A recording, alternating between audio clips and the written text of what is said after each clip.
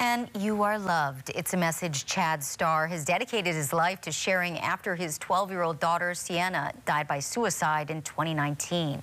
The tragedy spurred him to take action, walking for youth suicide awareness. He'll kick off his third walk around the perimeter of Oahu, 8 a.m. Friday, May 3rd, Sienna's 17th birthday.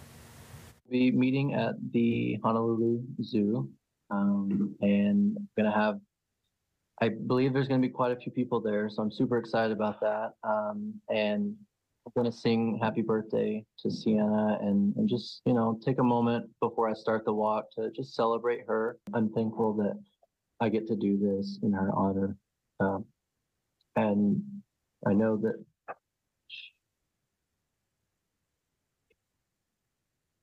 she's proud of me. The 132-mile walk will take roughly a week for him to complete, and Starr welcomes anyone to join him for any portion of the walk that they'd like. He's raising money for Fight Story, a mental health nonprofit organization created by MMA fighter Angela Lee. To make a donation or find out how you can track his progress, log on to KHON2.com.